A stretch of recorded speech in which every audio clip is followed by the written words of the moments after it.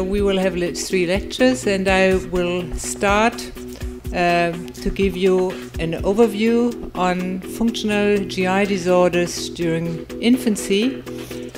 Infants with functional gastrointestinal disorders. Can we help? Childhood functional gastrointestinal disorders include a variable combination of chronic or intermittent symptoms from the digestive tract, not otherwise explained by structural or biochemical abnormalities.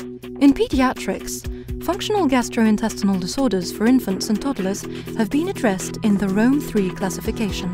Of the defined entities, 4 of 7 are limited to infancy and, except for the rare disorder of infant rumination syndrome, are mostly resolving spontaneously within the first 6 months of life.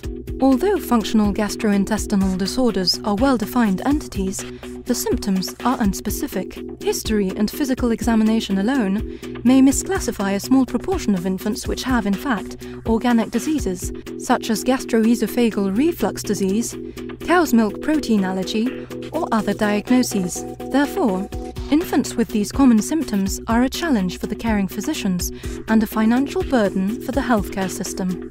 The frequency of gastrointestinal symptoms, including frequent regurgitation, infant colic, and constipation, has been assessed in several population-based studies.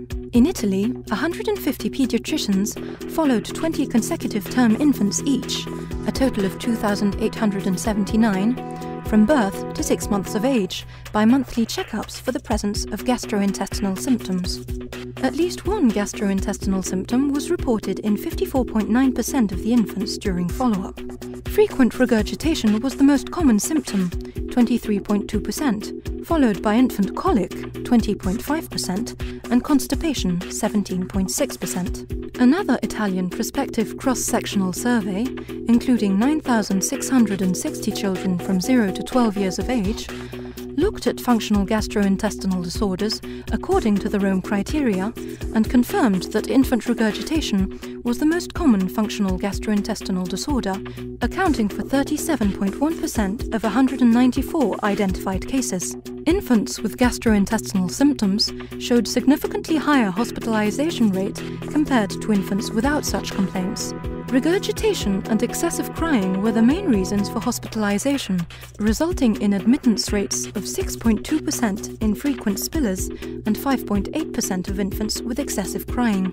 If infant regurgitation, infant colic, and infant dyschezia are considered as benign self-limiting conditions, why should we care and consider interventions? It is the disturbing character of the symptoms, not only for the infant but also for the caregivers, particularly for the mother, that demands for an intervention. This applies particularly for infants with excessive crying. Infants with functional gastrointestinal disorders have a high risk for incorrect diagnosis and are inappropriately exposed to invasive investigations, radiation and potentially harmful interventions, medications, or even surgery. A common practice in regurgitating and fussing infants is a frequent change of the formula, either chosen by the mother or advised by the caring pediatrician. This may result in malnutrition if alternative formulas, based on unmodified milk from different animals, formulas based on rice, almonds, or other sources, are given.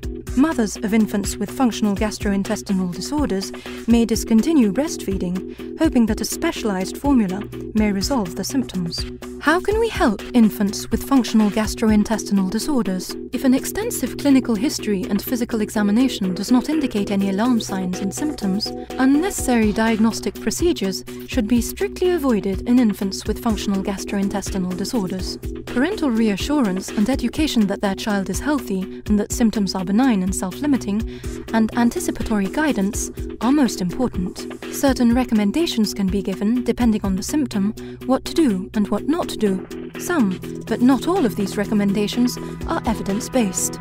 Drugs. Neither in infant regurgitation nor infant colic, acid-suppressive or prokinetic drugs should be prescribed. Simethicone has no proven benefit compared to placebo.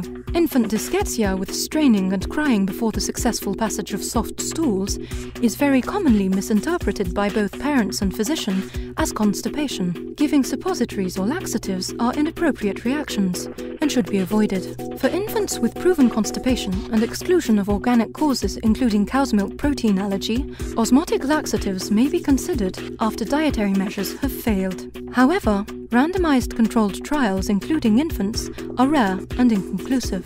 Behavioral intervention. A tobacco-free environment is recommended for colicky infants because passive smoking may worsen the symptoms. Dietary intervention. General recommendations. Small volume feeding and burping after feeding may reduce the frequency of regurgitation and spilling. Overfeeding should be avoided. Reduction of lactose. A formula with reduced lactose content has no proven beneficial effect compared to a standard formula.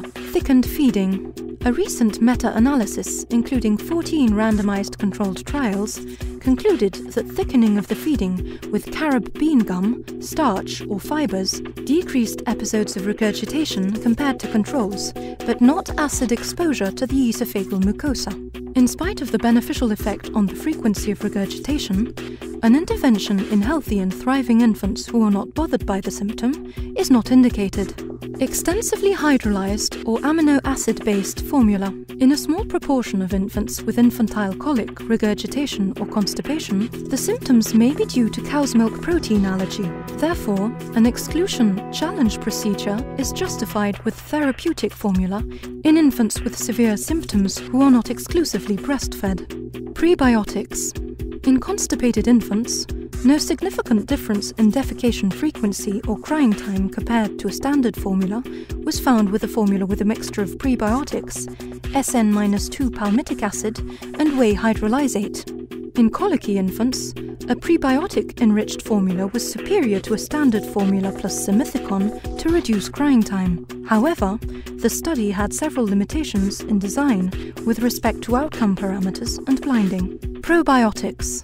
Lactobacilli and bifidobacteria were reported to increase stool frequency and reduce consistency in healthy infants, but no randomized controlled trial has been performed in infants with constipation. In colicky infants, Lactobacillus reuteri was reported superior to simethicone in reducing crying time in an open, randomized study. More high-quality studies are needed to evaluate the effects of different probiotic strains in infants with functional gastrointestinal disorders.